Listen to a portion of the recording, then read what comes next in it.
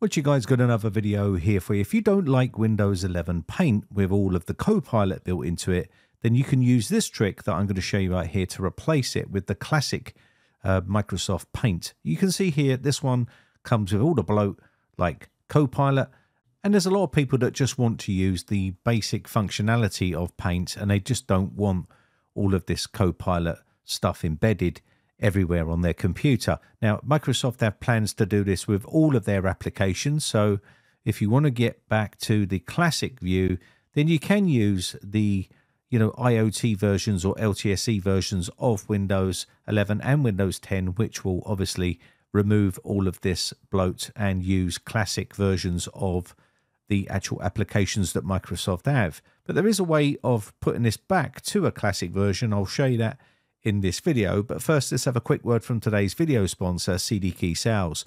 If you're looking for a cheap Windows 10 Pro or cheap Windows 11 Pro OEM key, then check out the links in the video description. You can use my promo code R09 and apply that to your order and get a 30% discount on all your purchases on CD Key Sales. Once you submit your order, they will send you your key. You can use that to activate your version of Windows just like you see right here.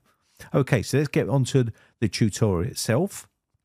So to get the classic Paint back, you need to go to this location right here and download it. Now this works for Windows 10 and it also works for Windows 11 as well. And I'm on Windows 11 24H2, so it works perfectly fine on Windows 11 24H2. So if you're like me and you just like the classic apps, then download this and unpack it. And it gives you the instructions on the screen. I've showed you how to do this with Notepad, and we're going to be going ahead and doing this with the classic Paint. So let's go ahead and get this downloaded. What we're going to do here is navigate to the location here, and we're going to extract this into our folder here. So we're in the downloads folder here. Let me just extract this right here. Now there is another way of doing this which is a bit more involved, but this is probably the easiest method to getting the classic Paint back onto the system. Click on the executable file right here. You'll see a box popping up saying User Account Control. And what we want to do here is click on Yes, and this will then give us the installation box. Click on Next, and Next again. And what you want to do here is click on Open Settings right here. So we're going to go ahead and do this right here. This will change and disable the AppAliases. So once this opens up right here, and you'll see the app exclusion aliases. This is exactly where you need to turn off this feature, because these two features right here, Paint and paintbrush.exe, are to do with the new Paint, and we don't want to be using those. So we're going to turn those off right here, and you can do this with Notepad, and there's ones in here for Notepad as well. I covered that in another video.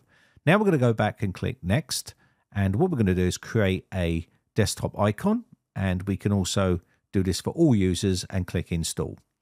There's a bunch of stuff up here from the creator here, so what we're going to do is quickly toggle these off right here. And we can now run the classic Paint. And there it is right there in all its glory, the classic Microsoft Paint. No bloat, no Copilot, none of that stuff, just a normal Paint that you might just need to quickly use.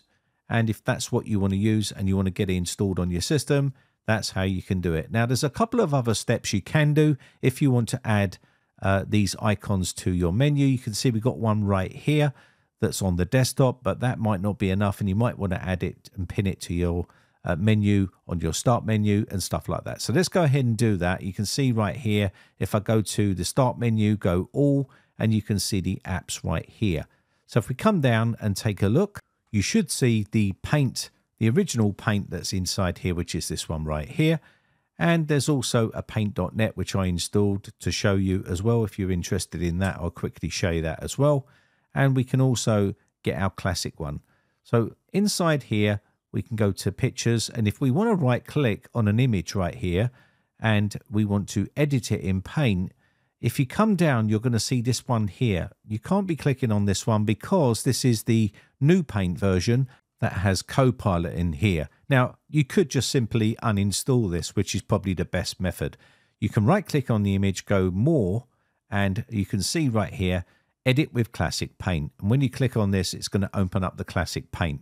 So let's get rid of the new Paint if you don't want it on the system. You can always reinstall this as well from the Microsoft Store once you've uninstalled it. So let's go to the settings panel here, apps. installed apps, and let's drill down to where Paint is and uninstall it. Now let's go ahead and find it right here.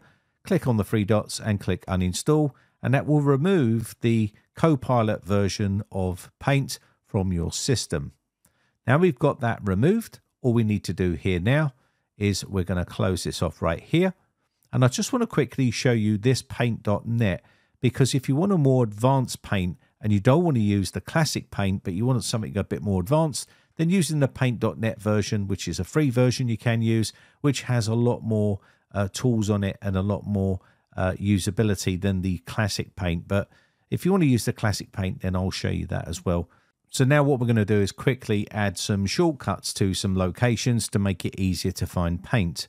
So the first one we want to do right here is we're going to go to our Run box, and we need to go to our Start menu right here. So on the Run box, you need to go to this location right here, shell : common and then space Start menu.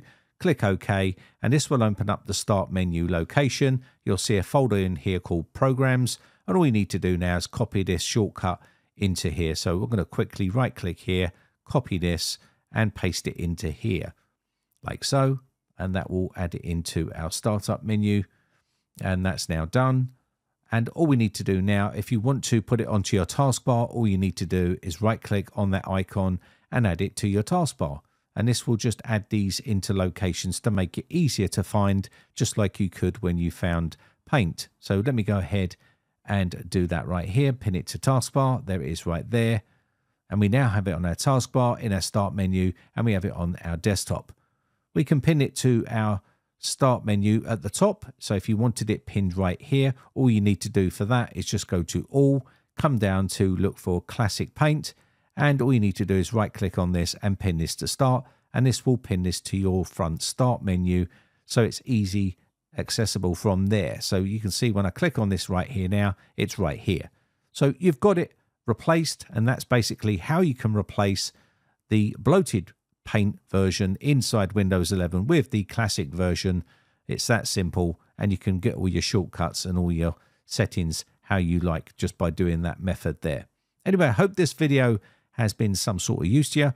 All you need to do now is when you edit these images right here now, you'll just see the Paint version right here, show more, and it will just show it up in the list right here, and there'll be no other Paint version to confuse you, and that's it. Anyway, I think that's going to be about it. I just want to say my name has been Brad from briteccomputers.co.uk. Want to wish everyone a happy Easter.